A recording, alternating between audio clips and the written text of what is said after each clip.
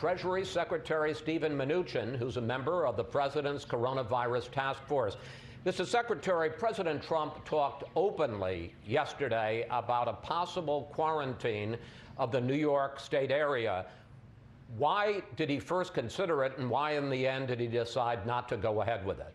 Well, Chris, it's great to be back with you. The president did very seriously consider it. The task force met yesterday with the vice president.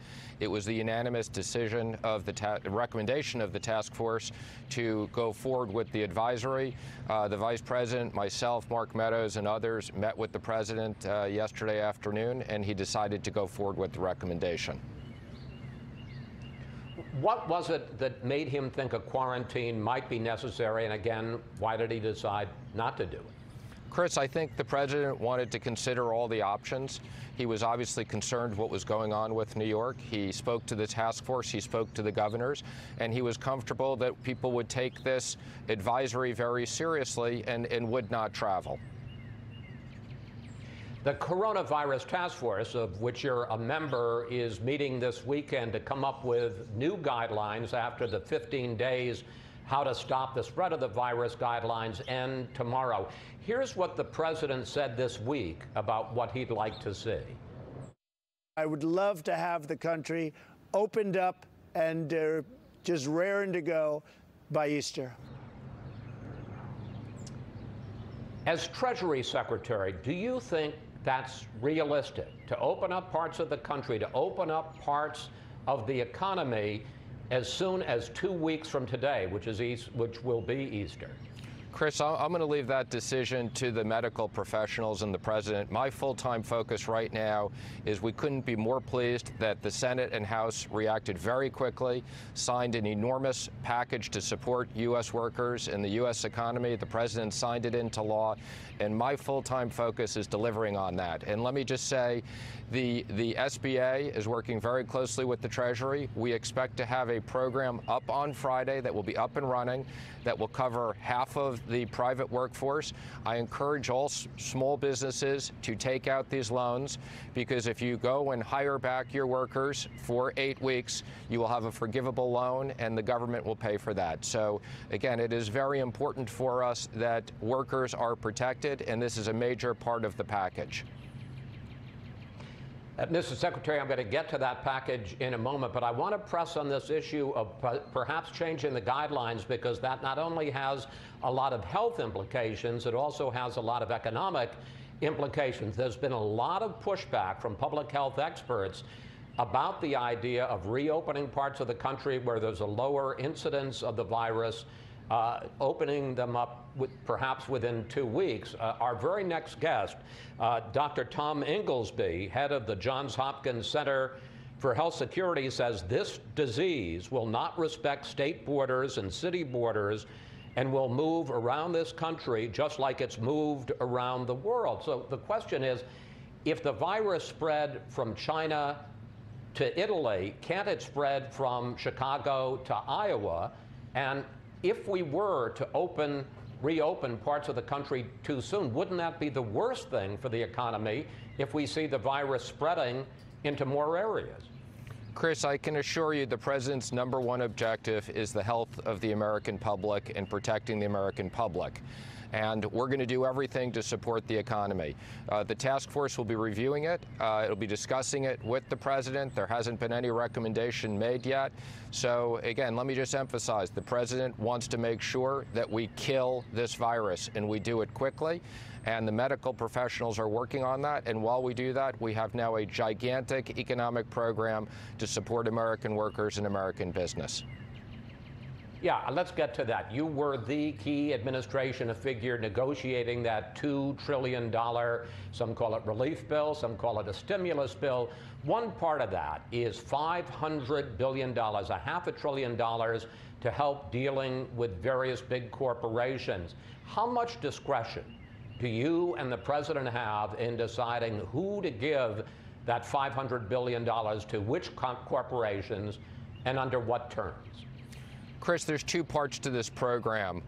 There's approximately $50 billion that we can make direct Treasury loans. that are subject to the president and my approval. Those are specifically designed for the airline business and for the cargo business, which are national security concerns, and also give us flexibility if there are other national security companies. And let me be clear, taxpayers will be fully compensated for those loans. The other part of the package is for us to work with the Federal Reserve. I think you know Chairman Jay Powell and I now speak multiple times a day on a regular basis. The 13.3 was a package that existed under the Federal Reserve Act. The Federal Reserve has the ability to make broad-based lending programs available. Once the Fed requests those actions, they come to me. I have to approve them as Treasury Secretary, and in many cases, I contribute capital to support that in consultation with the President. So these are very important programs. We think they can provide about $4 trillion of liquidity to the American economy. Again, we expect we will get paid back on these loans. These are temporary support for the American economy that's very, very, very critical, and we've already rolled out many of these already. But, Mr. Secretary, one of the big sticking points when you were negotiating with Democrats in the Senate is they wanted an inspector general to oversee the big loans, the big grants to big corporations. And just 2 hours after the president signed the $2 trillion bill, he put out a signing statement saying that he will only allow that inspector general to report to Congress under, quote, presidential supervision. So didn't that basically violate the deal you made with the Democrats in the Senate? I don't think that's the case, Chris. There's constitutional issues. Again, we're going to have full transparency. The way this works is we have full transparency in reporting what we're doing to the American public. We also have a bipartisan oversight committee that will review our actions. We are fully comfortable that whatever we do, we want full transparency, and we're very careful in what we're doing about supporting American workers and the American economy. So directly, will the Inspector General that was provided for in this bill be allowed to testify and report to Congress? Chris, I'm going to leave that to the lawyers, okay, and to Congress to figure out. My full-time objective right now is to make sure this administration does everything we can to get this money into the economy quickly. That's a combination of small business loans that will be available this week. And let me just be clear, this is not just normal SBA lenders. Any FDIC bank, any credit union, any fintech lender will be authorized to make these loans subject to certain approvals. We'll also have direct deposit into people's accounts within 3 weeks, so they have checks. These are bridge checks.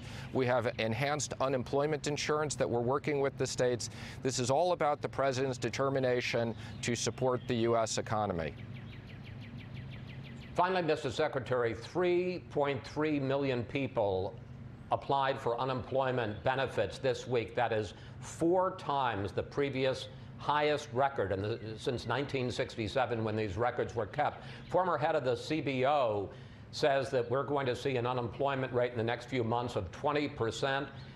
Your former company, Goldman Sachs, is projecting that GDP in the second quarter, instead of being up 2% or 3%, is going to be minus 24%. Is that what you're seeing at the Treasury Department? 20% unemployment, a GDP shrinking from year over year by a quarter? Chris, it's hard to predict these numbers because we've never had anything like this where we've shut down the U.S. economy for medical reasons. The economy was in very, very good health, and we shut it down. And let me just say, we're very sympathetic to the people who don't have jobs, and that's why the president was very clear that he wanted me to work with Congress on a bipartisan basis quickly to support those people. So I hope, number one, businesses rehire, small businesses rehire those people now that they'll have the money. Number two, people will have enhanced unemployment insurance. And number three, people will have direct deposit money in their accounts to provide liquidity. And we want to get people back to work as quickly as we can, subject to the medical conditions.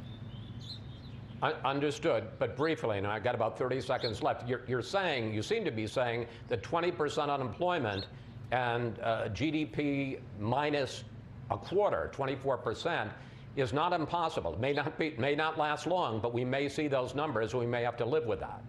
Chris, I don't know what the numbers are going to be this quarter. What I do think is we are going to kill this virus. We are going to reopen this economy. And in the third quarter of this year, you're going to see this economy bounce back with very large GDP numbers and low unemployment back to where we were beforehand. So the president is determined that we protect people and reopen the economy when it's the right time. Secretary Mnuchin, thank you. Thanks for your time during these busy days. Always good to talk with you, sir. Thank you, Chris.